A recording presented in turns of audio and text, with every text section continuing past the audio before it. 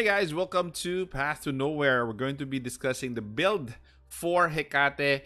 First and foremost, I'll get this out of the way. She's one of your best value rank A, if you don't know that yet. So I'm not sure why you don't know that. But again, she's the best value A, rank A that I've been using. You guys know about her.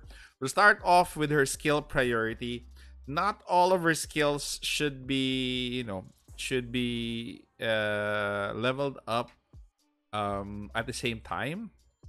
So first priority would go to her ultimate. Ultimate is her meat, the meat of what she does.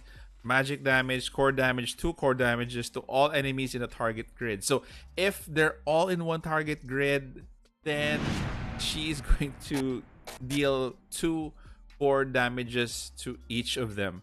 Again, a very good core breaker. You'll never find one with good value aside from her. Probably she's one of the top good value core breakers at rank A. Next would be, of course, her attacks. You should level up her attacks because her kit is built basically on dealing damage, breaking cores. So the rest would have to follow. So first is limit lightless mirror. Next is delusion at 2. At third priority would be this passive, into the night. When Hecate Nightmare deals damage to an enemy, the enemy falls into a dream. Each stack of dream increases the damage caused by Hecate, and Nightmare with 1.2. Dream can stack up to 10 times. That is why it's 3, because this passive has to stack. And the last one is when the battle starts, allies gain a 10% magic penetration bonus. This is very helpful if you built a all magic, or a magic damage team. But at this point, I don't see you using that whole, that build. So this passive, Ghastly Shadow, is going to be last. Okay, so that is it for her skill priority. Lightless Mirror, Delusion, Into the Night, and Ghastly Shadow for that order of priority. Next we have is her Crimebrand.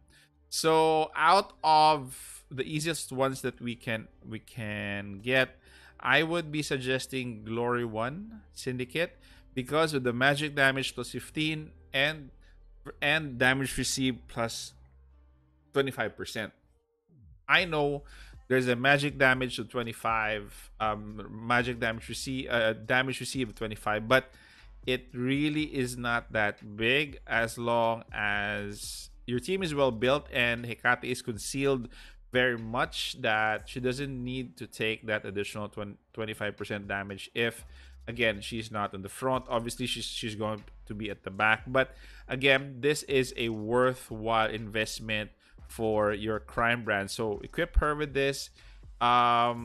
Previously, I also equipped this with Kelvin to add additional attacks.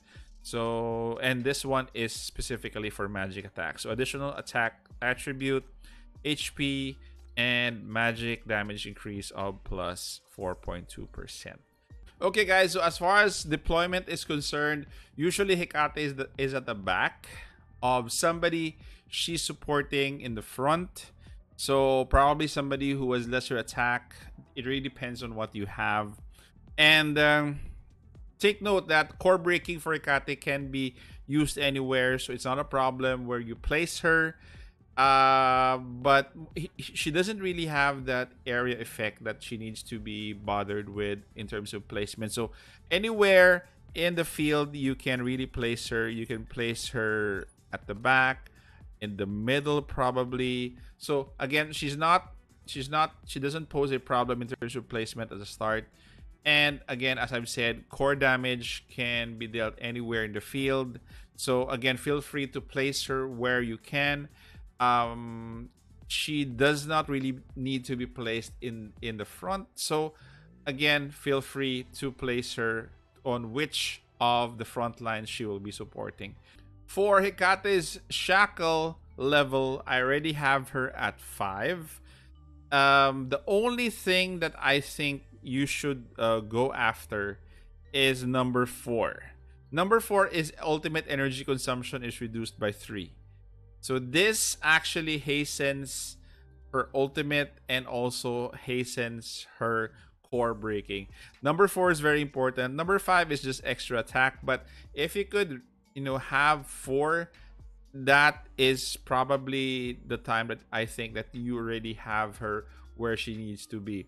5 would just be the icing on the cake. The others is damage taken is reduced by 15% at 3, another plus an attack at 5% at 2, and 1 is every time the ultimate is released, the next damage from lightless mirror increases up to 10, increases to 10 up to 30%. So again, 4 is a must to reach.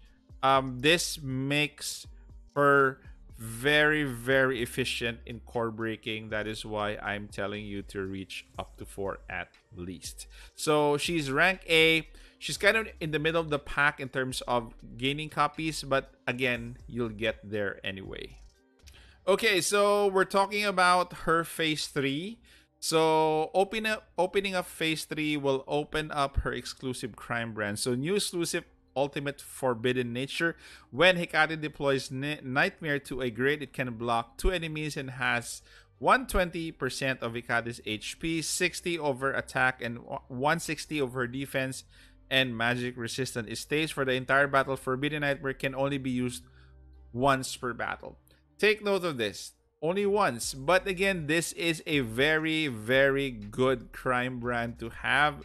You have an extra figure, so not figure, extra unit on the battlefield which can block 2.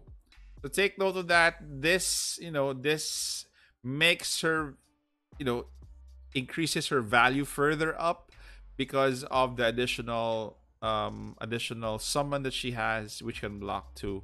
And again, I think she is a must at phase 3. She's very worth it, guys. I don't think you'll say that she isn't worth it with this additional Crimebrand. And also, guys, right now she is well worth your investment for anything. I'm sure that you guys are going all in on investing on her, so make sure that you invest well on her, especially on skill, also on shackle, and also on Crimebrand. So thank you very much, guys. See you in the next one.